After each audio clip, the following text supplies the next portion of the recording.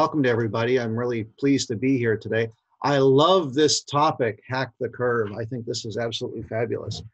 I've been doing a lot of thinking myself about what's going on right now, and I really feel for all the companies that are out there actually raising money during this time, but there is a way of doing it, and my prediction is business models are absolutely going to change going forward, and I'm going to talk a lot more about that in the future. But today we're going to talk about hack the curve.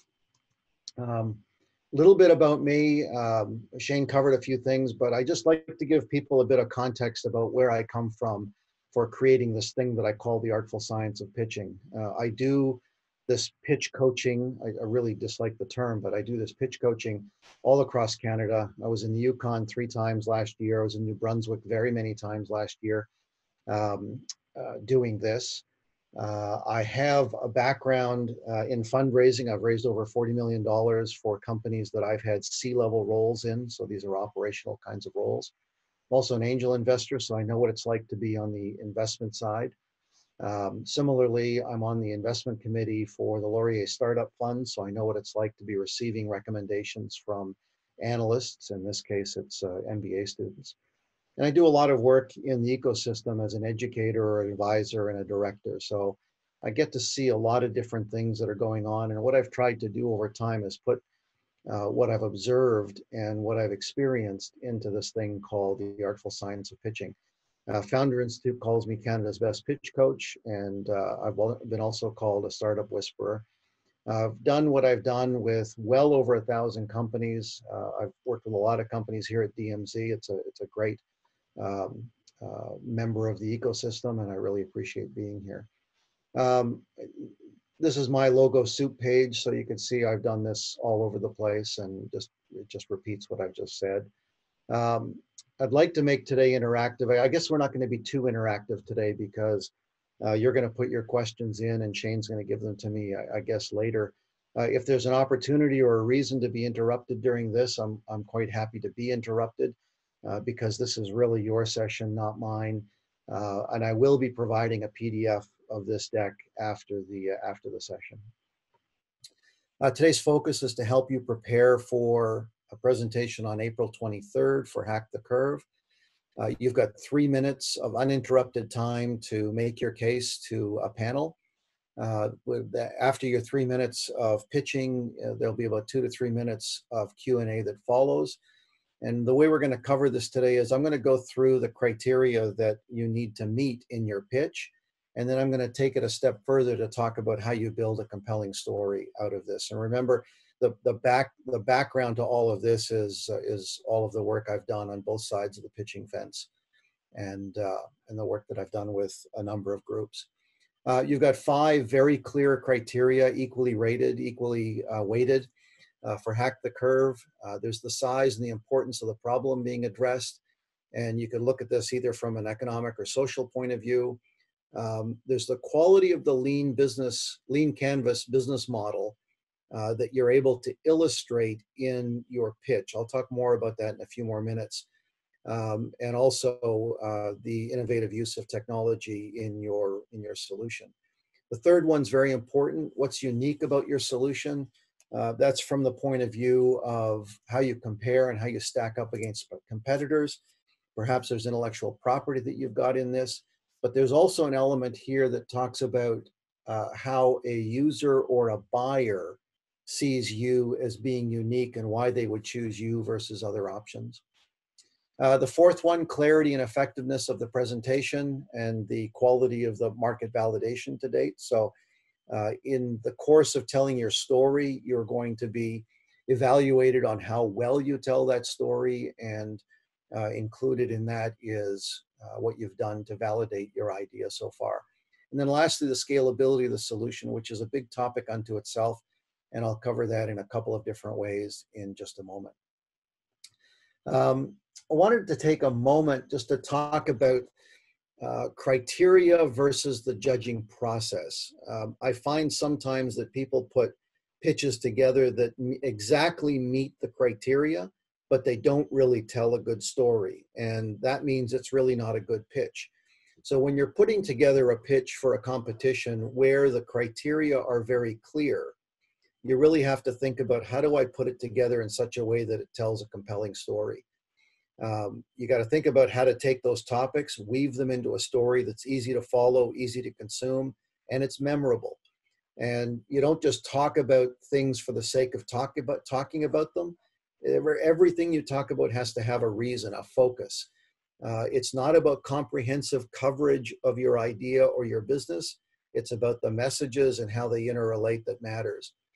You also have to think about the audience that you're speaking to. So sometimes we speak differently to angels than we do to VCs versus other audiences. You have to think about the stage that you're in, and you have to think about the situation. What's the reason that you're looking for funding? Now, in the case of a competition like this, the situation is very clear. It's what are the ideas that you have to deal with the current situation. Do not underestimate the value of a clean, easy to consume design in your pitch. That's very important to keep in mind, because the easier you can make it for the audience to get what you're talking about, the more likely they're actually going to get it and be able to act upon it. And then lastly, memorability.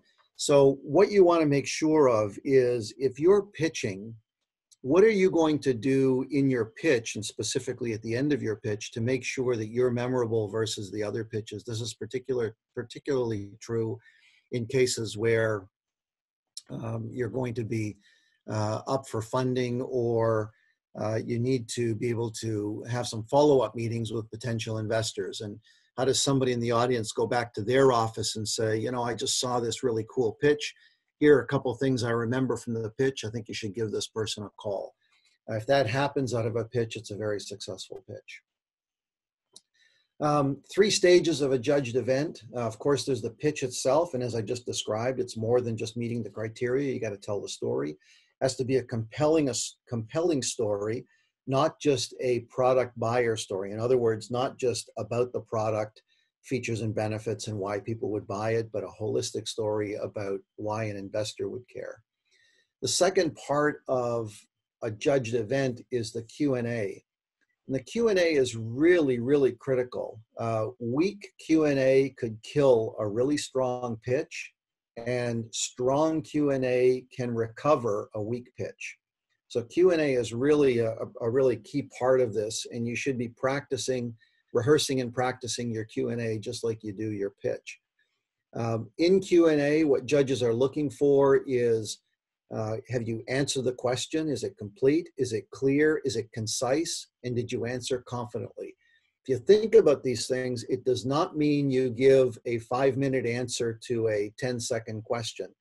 You try to answer the question as quickly as possible. What I tell people is, think about whether or not you can answer the question with a very simple yes or no, and then follow it up with 1 or 2 statements that back up your answer.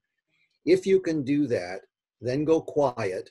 The judges will fill in the quiet time with the next question. If you didn't answer the question, the person asking the question will ask a follow-up question. But if you did answer it, you'll get a big check mark because you answered it very quickly and tightly. And then lastly, there's the deliberations. This is when the judges go into their little room and they talk about all the pitches they saw. They think about the criteria, they think about the pitch, the Q&A, and of course their own background comes into play here. If you're talking to a panel, let's say they're all ex-bankers, then you can be sure that they're going to be very focused on things like the financial side of the business.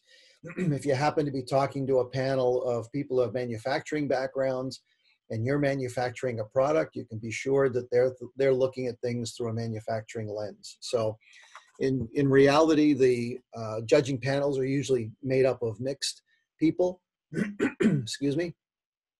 So you just have to think about who's on the panel and what are the kinds of things I'm going to need to make sure I cover so that people with certain backgrounds hear what they came to hear. Excuse me, I got to take a drink. This is how I look at a pitch. To me, a pitch is that part of the iceberg that's above the surface. You try to construct it as artfully as possible. This is why I call it the artful science of pitching. It's as good a story as you could tell about your business, but what you need to know is whatever you're talking about in that part of the iceberg that's above the surface, audiences are going to draw conclusions about what's below the surface. That's why telling the story is really, really important. Everybody knows that there's all kinds of toxins and dangers that lurk below the surface, but it really depends on how well you tell your story as to whether or not people are going to go to the toxins and problems, or are they going to appreciate the good part of your story. One of the ways that they'll do that is they're going to ask themselves, do the dots connect? Are you convincing? And if there is something that they have already read about your business, they're going to ask themselves, does this pitch jive with other collateral that I've already seen? For example, let's say you apply to a pitch competition. The pitch competition isn't for a month, but you put an application in. 4 weeks later, you're pitching in front of the audience. The last thing or the only thing the judges might have seen is your application, but you've pivoted since the application, you've made some changes, and all of a sudden you're talking about something different. The judges are not going to get that difference, and you have to, in your pitch, build the bridge for them so that they understand why there's a difference in the application versus what you're pitching today. So whether or not your pitch jives with other collateral is kind of the first question, but the answer has to do with whether or not you're actually building the bridge for them. So this is my view. The pitch is the top of the iceberg. Let's go back to your criteria for a moment. What I want to do now is go through and talk about how you might tell a story that addresses each of these criteria in a very specific storytelling kind of way. Oops, wrong way. So consider a flow like this for a pitch. You'll notice this is 7 pages or 7 topics, even though there was 5 criteria. If this design, if this flow doesn't work for you, then just come up with your own that makes sense. Just the way you evaluate whether or not it works is ask yourself, does it tell a compelling story? Does it deliver what the judges need to hear? So I'm going to go through these 7 items, but I'll just list them right now to begin with. So one is a strong introduction, followed by a description of the problem you solve. We follow this with some sense of the size or importance of the problem. Then we bridge into solution. And then we get into a really core piece of the pitch here, which I'm calling next steps for the purposes of this framework. And it's really where you would talk about all of the key things in your business model canvas that you haven't already talked about in the rest of the pitch. So think of this as the core business discussion about your idea or your business. Then the second last thing is we're going to talk a bit about the team, and what we're really trying to convey here is confidence and credibility, whether or not you've attracted some advisors, and because every team typically has a gap, what are you doing to close those gaps? And then the last item is a strong closing, which is essentially what are the 3 things you want the audience to remember from your pitch. You follow these 7 things and make sure that you cover the kinds of things that are listed in the criteria, then you've got a good, clean, easy to consume pitch. Your challenge is doing all of this in 3 minutes. And I know that's a daunting task, but I've done this countless number of times with people. I'm absolutely confident that anybody's business can be described in 3 minutes. And you can do it in such a way that you tell a story laid out something like this. So let's go into each of the items just briefly and go over them. So the strong introduction. Well, you're going to get a strong introduction if you're confident from the get-go. And if you could add into this an intriguing elevator pitch, and I'm talking about 7 to 10 seconds. This is about something about your idea or what caused you to think of this idea, or something about this space, something that causes the audience to say to themselves, you know what, I got to listen to this. I got to really listen to this. This is really interesting. It's the thing that causes them to lean in. You have to remember that judges and audiences listen to a lot of pitches. They're not going to be 100% attentive start to finish in the whole event. So it's up to you to be able to do something that causes the audience to say to themselves, you know what, I really need to pay attention to this. One of the ways we do this is through a very short elevator pitch. The second is the problem you solve. This is about a very clear articulation of the problem.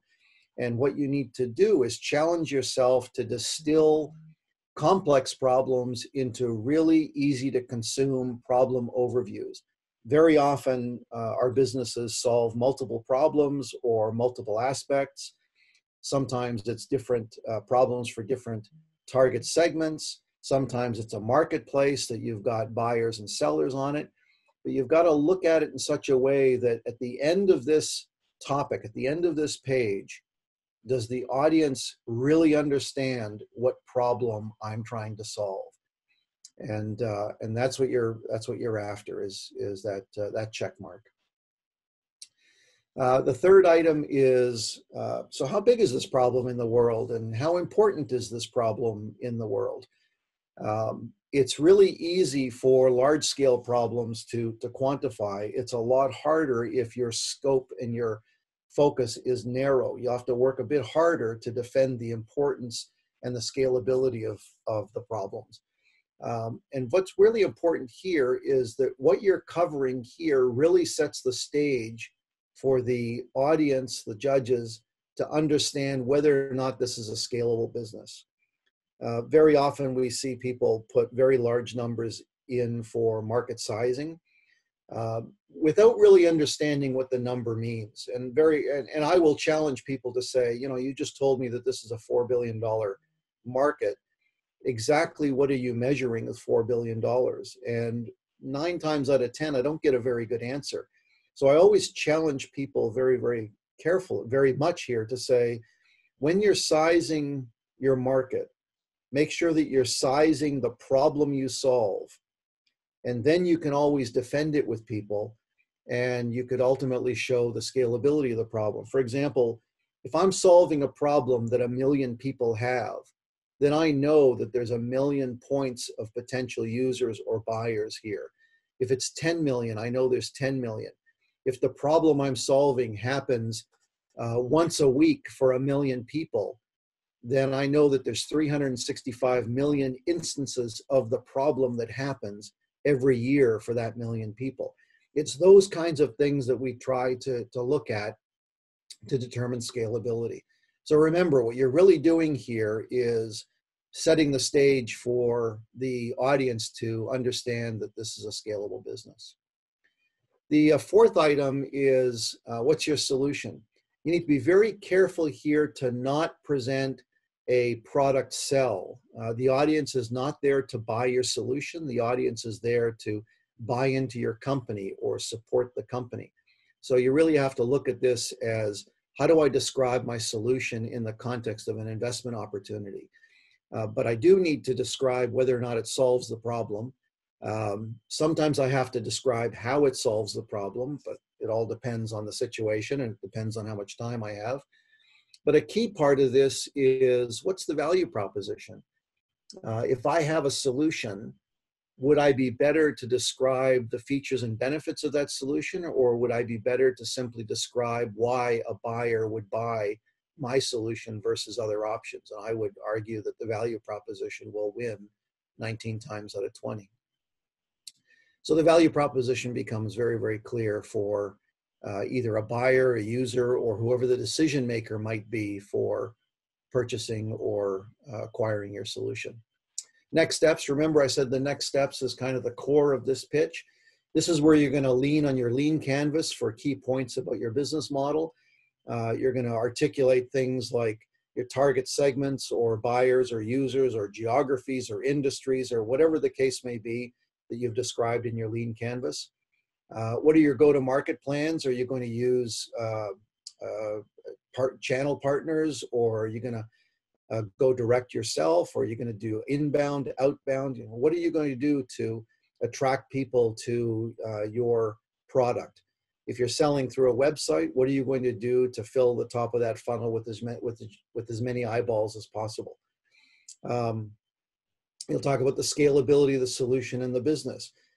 If you have a market opportunity that you could sell to, let's say, 100 million potential buyers or users, then what is it that you can say about your business to show that you understand what it would take to scale the business to support 100 million users? Doesn't mean you have to have all the answers today. Doesn't mean you have to have all the plans in place, but a recognition of the scalability of your operation becomes important. What happens if you're manufacturing a product? How are you going to manufacture that product at the scale that you need? Where are you going to manufacture it? And with the current situation that is here now, that whole question about where you're manufacturing becomes ever more critical than, or becomes more critical than ever. No longer are you going to be able to rely on certain supply chains or delays. So what are you doing to source locally? I'm talking about goods and services. What are your revenue and cost models? How do you make money? What's your gross margin? Are there any key metrics about your business that you should put on the table? If you have a SaaS business, it would be really wise for you to put a couple of SaaS targets or metrics on the table. If you're not a SaaS business, you can't go wrong about talking about gross margin. And then I put et cetera here because there may be something unique about your business. Sometimes this is the case with marketplace businesses, but something unique about your business that you need to be able to talk about. And just because it's not on my list or just because it's not in the lean canvas doesn't mean that you don't talk about it. You really need to be able to identify those things that are important to your business. Let's go on to number 6. The team. This is where you get to talk a little bit about who's on the team, not for the purpose of the judges or the audience knowing exactly who everybody is, but what's the source of your credibility for the particular space you're in. Sometimes the credibility is you've got deep education in this. Sometimes people have written a thesis on this and they're graduating with an advanced degree with great depth in this area. Sometimes they've got business experience that they could lend to it. Sometimes it's purely interest. You know, this is something that I've been working on for years, and me and my team just love this space. But when that happens, you still have to address things like gaps on the team. Sometimes we close gaps by bringing strong advisors and circling us with certain advisors. But other times we need operational roles on the team, and the audience would really like to know what it is you're doing to close those gaps over time.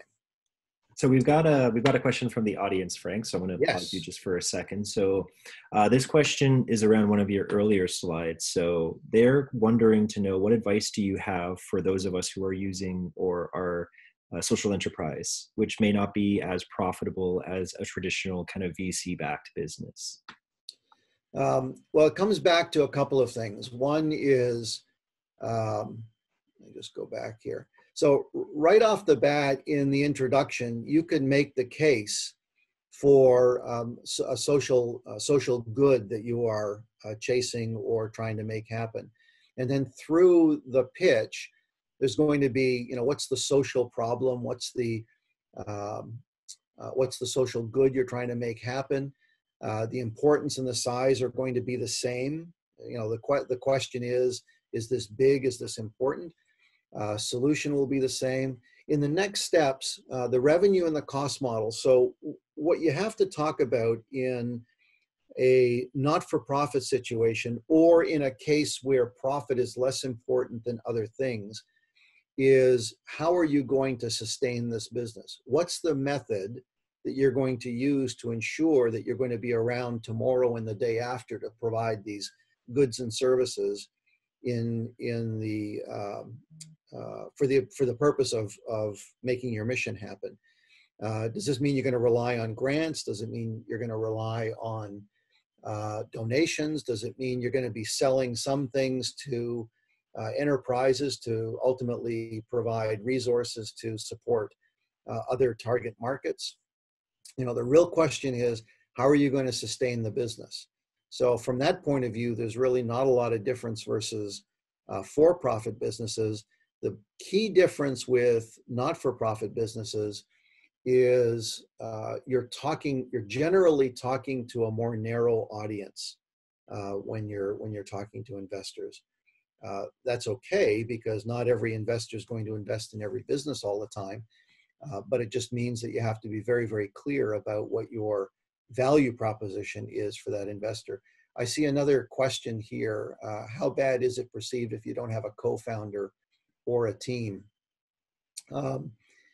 It's not that it's seen to be bad, but it's weak compared to other companies that have co-founders or teams. And let me explain that for a moment.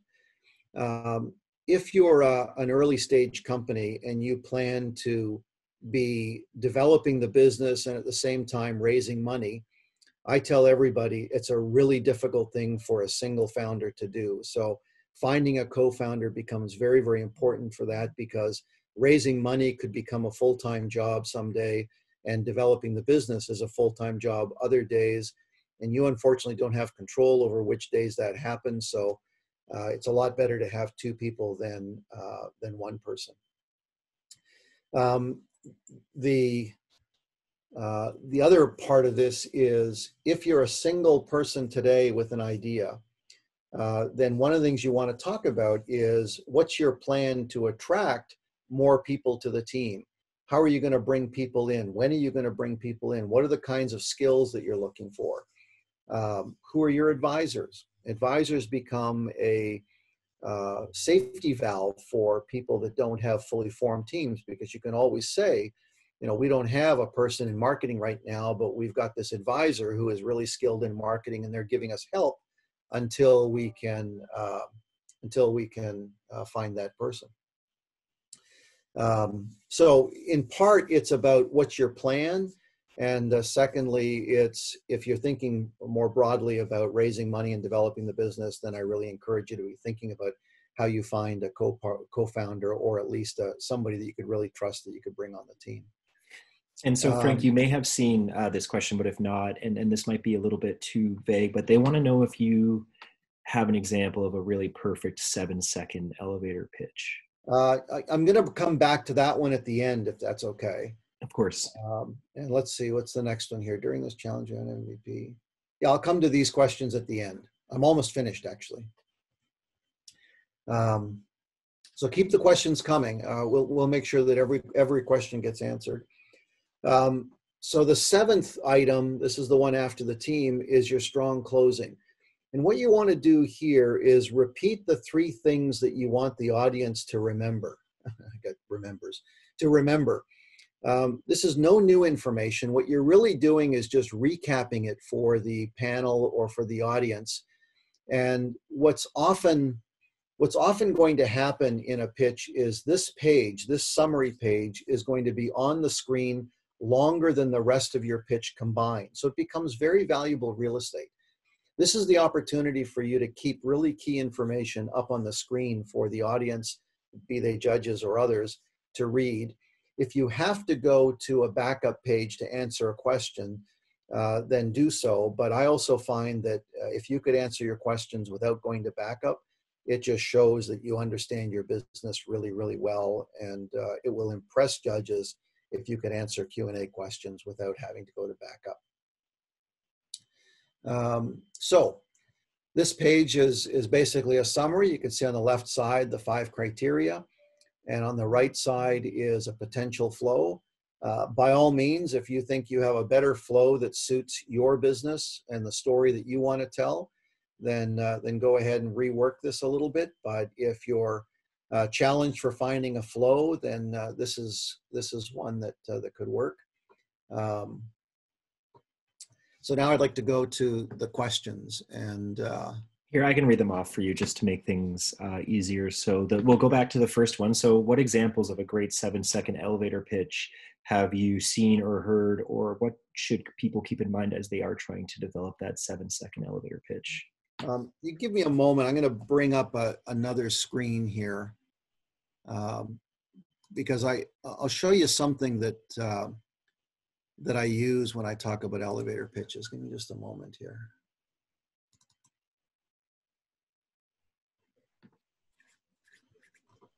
Sure, and just in the meantime, as Frank is pulling that up, for all of you who are a part of the Hack the Curve program and are in our Slack community, I did post earlier today a few different examples of different types of template decks that I've come across. Highly encourage all of you to look through them and incorporate those decks into the suggestions that Frank has made as well. I think the important thing to remember is that some of these deck templates were made not for a 3-minute demo day presentation. So don't feel like you have to cram all the information that the templates are looking for in this 3-minute presentation.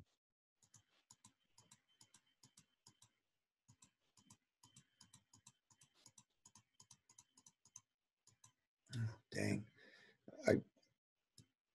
I really want to find this because I can't remember it anymore. It's like I spent a lot of time in putting that one together. I'll just take another moment here. Actually, I'll go to the next question and then I'll come back to that elevator pitch. Okay, perfect. So the next question is, during the challenge, we'll have an MVP ready to be sold, but the real scalability and profitability will be reached after the challenge, smart contracts in our case. Do we have to pitch the solution with the smart contract feature? We are working hard to have a workable smart contract for the demo day, but we aren't sure if we'll actually have it for the date. So what this question speaks to is what's your roadmap? Roadmap is a part of that next steps that I talked about. You know, when you talk about the key things from your business model canvas. Your product roadmap says you're going to have certain features in place by a certain point of time that moves you from MVP version 1 to MVP version 2 to commercial version 1, commercial version 2, and so on. And when you do that, it opens up your target markets.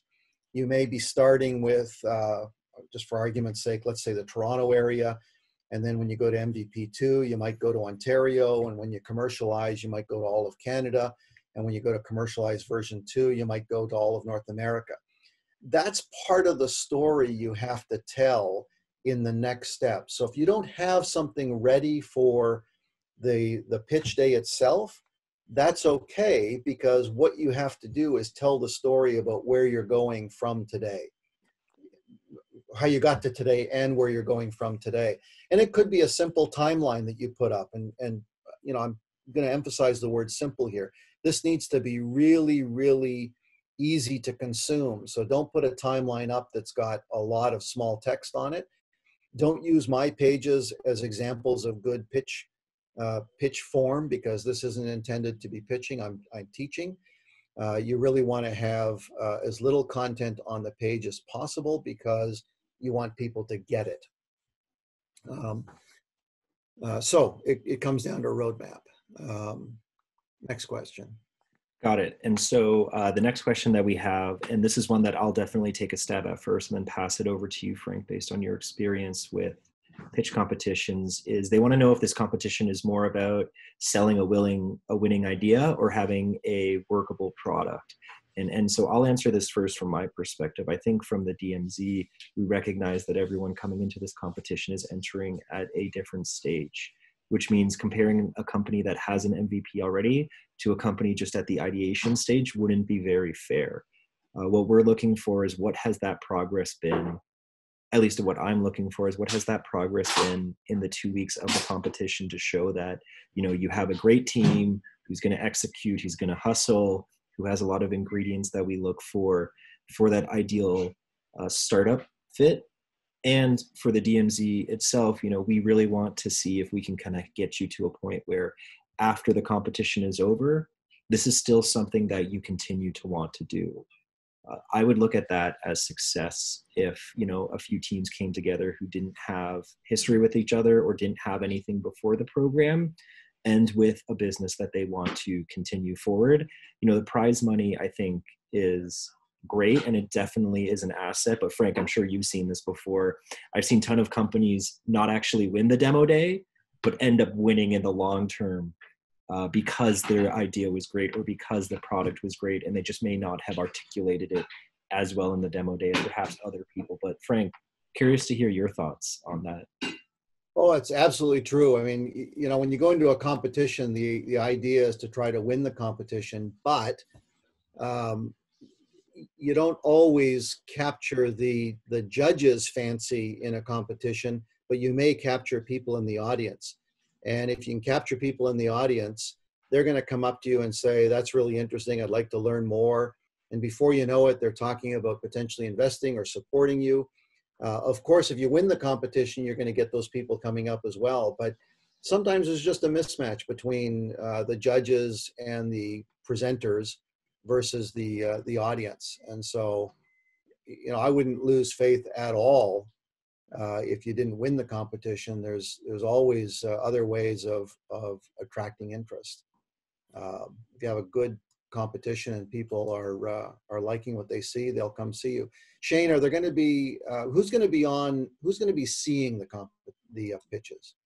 Yeah, that's a great question, Frank, and I'm sure a lot of you in the audience have the same question. So how we're going to be doing it is just because of the sheer quantity of teams. We have over 100 teams in Hack the Curve, if you can believe that. We're going to be doing 2 rounds of pitching. We're going to have a semifinals, which is going to be taking place on Wednesday of next week, where we're going to be whittling down those 100 companies to our top 6. And then those top 6 are going to be presenting in our finals, which will be happening on Thursday afternoon. Okay. I see a question here about 7 slides in 3 minutes. Yes. Yeah. So, you know, doing 7 slides in 3 minutes is definitely very challenging. And I would say, and it doesn't say who actually answered this question, but I would say that the 3-minute demo day format has certainly been one that's been around for quite a while. So it isn't too much of a foreign concept. One of the great things I encourage people to do is look at, and there's a lot of content out there on YouTube, on different websites of really great demo day presentations. And I think it's a good kind of rule to look at what these people have done in their pitch to get attention and do a 3-minute slide without it feeling like it's rushed. I would say the only reason why it may come across as rushed is if you're just not simply prepared for it. But Frank, do you have any thoughts on that? Yes, rehearsal becomes really key here because as you put together your first slide, your set of slides, whether it's 7 slides or 6 or 8, whatever works for you. And let's say you time yourself, and the first time you do it, it comes out to 5 minutes, and you kind of slap your head and you say, "Oh man, how am I going to get this down to 3 minutes?" I assure you, you're not alone. A couple of months ago, we did a demo day called a Corridor Demo Day. We had about 40 companies pitch one morning back to back. Every single one of them were 3 minutes or less. We worked with them to get them down to the 3 minutes, but every single one of them did 3-minute pitches. None of them seemed overly rushed. And I would tell you that some of them, I don't think any of them had less than 7 slides. And some of them had literally 12, 13, 14, 15 slides. It all depends on the amount of content you have on a slide and how you use the slides in your delivery. So to answer the question about, 7-second pitches, absolutely doable. And it just takes a little bit of practice, but you can get there. I have confidence that you'll get there. Perfect. Awesome. And so this next question is one that comes up quite often, and I've definitely seen varying opinions on this.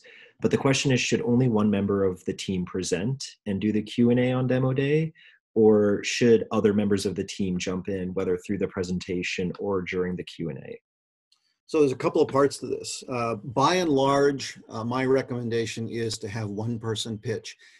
I've run into situations where I've supported a company to say, yes, I think 2 or 3 of you could be pitching, but it's for very unique reasons. But by and large, it's one person that pitches. When Q&A happens, that one person is the one who's fielding the question. Think of that person as a quarterback. And if they think there's a better person on the team to answer the question, they redirect the question to that person. But to the advice to the other team members is you don't jump in and answer the question. For the purpose of that pitch, there is one person on the team who's in control, and that's the person who's pitching.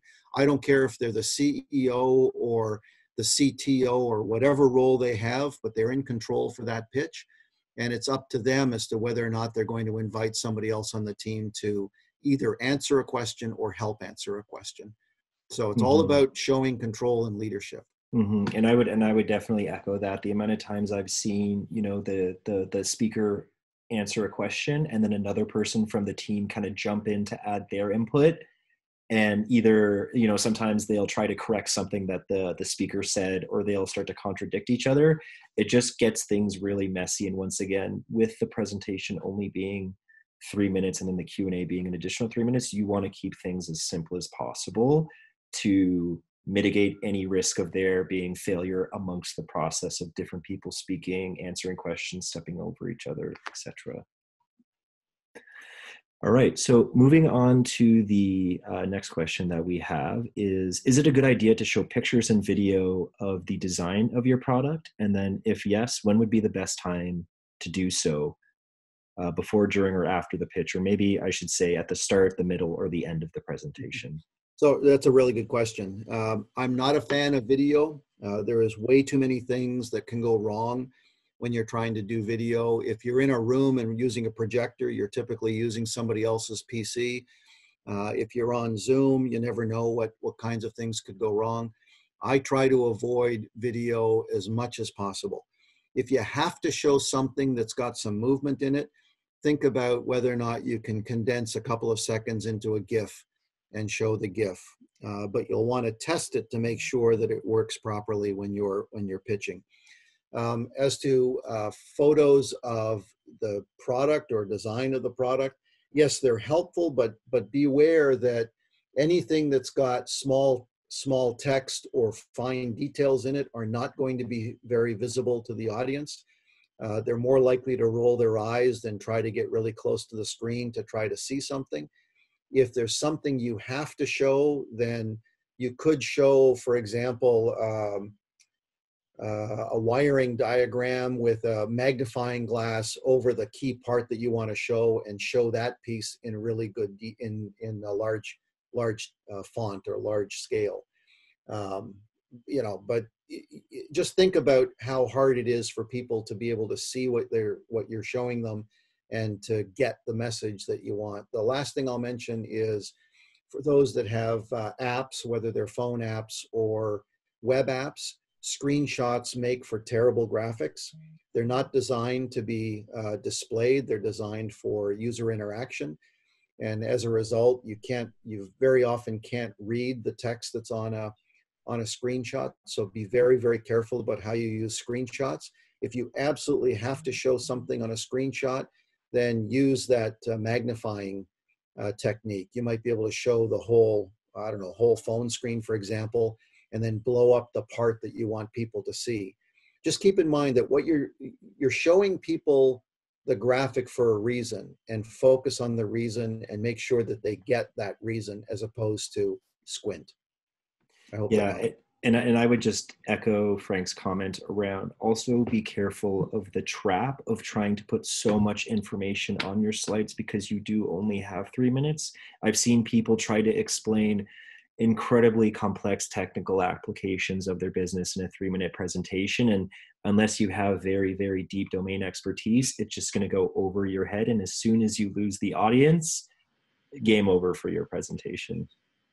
I can add to that to say that in the vast majority of cases, judges and audiences in pitch events really don't care about that level of detail. They're looking for the top line story about what problem do you solve, how do you solve it at a high level, and more importantly, what are you going to do with this idea?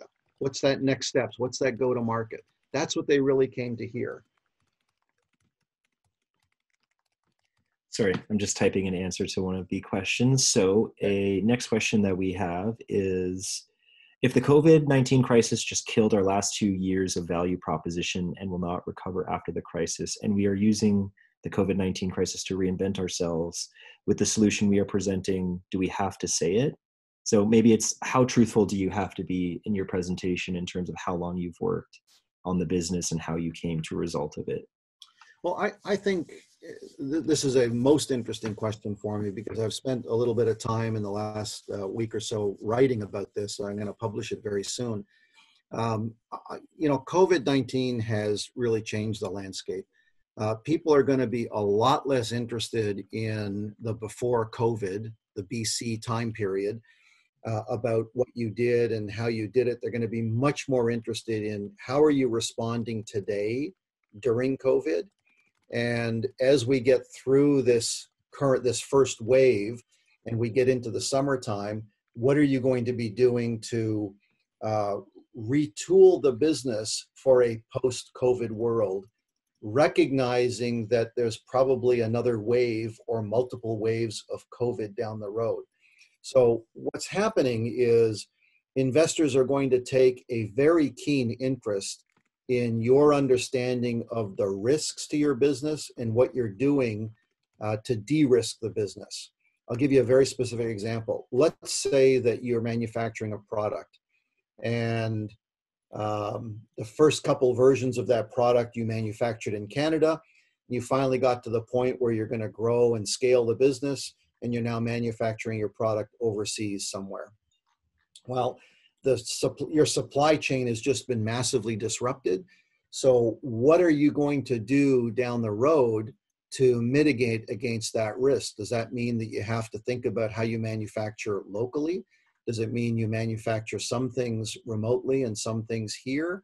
How does that affect your cost structure? How does that affect the way you're dealing with risk? Think of it from a services point of view. If you have services that you've outsourced, and they're critical resources, what have you done to be able to overcome the problem now that COVID-19 is here? And what are you going to do going forward to prevent that problem from coming back again? Nobody was really planning for a global pandemic like COVID-19 in any of their risk planning.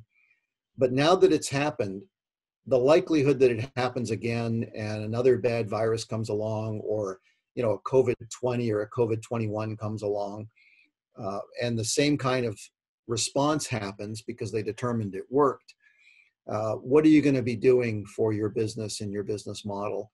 All of those things are going to be much more important to investors than the past 2 years. There's no doubt in my mind.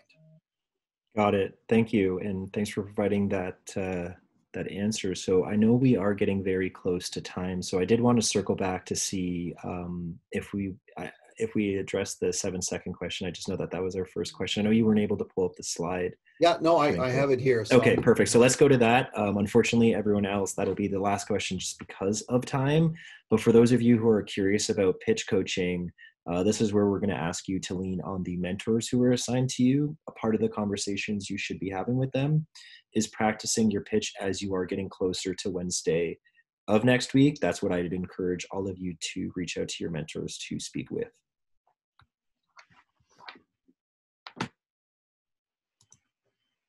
Okay, can you see a screen that says elevator pitch example? Correct, yeah. Okay, good. So here's an example, and I use this to kind of illustrate a couple of points, and they'll be clear in a couple of minutes here. The setup here is that I am somebody that Pat, a person named Pat, has been wanting to meet, and they happen to step on an elevator where I am. I just pressed 45 on the elevator, and they now know that they've got a couple of moments here that they can spend with me. Now, I've known Pat from the past, and so they're going to reintroduce themselves to me. So I might say, Pat, I haven't seen you in 5 years. What are you up to? And Pat would say, actually, I've been hoping to run into you. We've developed an optimally sized, open and standards compliant operating system for the Class A compatible and Class B microprocessor units found in low-end intelligent enabled appliances. I think that's probably in the 7 to 10 second range, maybe 10 seconds, give or take. If I heard that and I had previously pressed 45, I'm likely pressing 15 on the elevator, trying to get off that elevator because I really don't want to hear this. This is an example of a supremely bad elevator pitch. I'll give you an example of what one looks like that could be a little bit different. So same opening. I haven't seen you in 5 years. What are you up to? I say, thanks for asking. I founded Smart CPU. We've developed a best-in-class operating system for smart devices like your toaster. We cost less and leave more room for the apps that make your toaster smart. We're proven and I need investment to commercialize. I'd love to tell you about our plans. The difference between these two elevator pitches is really stark. If you think about what I did in the second one, I actually thanked the person. I've told them what I've done in the name of the company. I've told them what we've built. I've given them the purpose of the product. I've made it familiar by referring to toasters. I've talked about value propositions. I've given them something intriguing to think about. I've given them my status, my stage, and my ask. I've told them what I want to use the money for, and I've asked for the next meeting, all in roughly the same amount of time. Now, the point of this is that you have to think very carefully about what you're going to say in the span of 7 to 10, or in the case of actually meeting in an elevator, maybe as many as 15 seconds. You have to be very careful about what you're going to say, and it takes some time to figure it out. For the purpose of a pitch, which is going to be a little bit different, you think about what are the couple of phrases that I'm going to include in my pitch, and how do I distill something like what I just described into something that's a lot shorter. For example, here, when it comes to my elevator pitch, I might say, Smart CPU has developed a best-in-class operating system for smart devices like your toaster. We cost less and leave more room for the apps that make small appliances smart and life easier. It's enough to get me interested. And on the screen, all I would show are a couple of key phrases that cause the audience to say, you know what, like this sounds kind of interesting. It's not a repeat of everything else I'm going to talk about. It's not an attempt to distill 7 pages into 1 or 2 sentences. It's only for the purpose of giving the audience some sense of the space that you're in and why, and some indication as to why they should listen. I hope that helps. Okay, perfect. Well, Frank, once again, thank you so much. I think this was a perfect slide to end off in, just to give the participants an idea of what it is they need to do to develop their deck. Once again, everyone, thank you so much for joining us. Unfortunately, we weren't able to get to all of the questions. That typically happens, as Frank is a very popular person, but we will be making this recording available for all of you either later on this week or sometime early next week. The deck we will also send out to all of you very soon. And as I said, please look at the resource channel for the Hack the Curve Slack group, where I posted quite a few different templates and examples for you to utilize. With that said, Frank, once again, we really appreciate it. Thank you so much. Oh, you're the virtual applause once again for all of you. Thank you again. Shane, one other thing, I'm going to take these slides that I just showed you on the elevator pitch. I'm going to add them into the deck. So awesome. And if do you have a list of all the questions that were asked? I do. Okay, can you shoot those to me? Of course, happy to. What I'll do is I'll look through those, and if there's things that I think I should add to the document, I will, and that's what I'll send you for distribution. Awesome. I will send those over to you, and I'm sure you're going to make a lot of folks in the chat who didn't get their question asked very happy.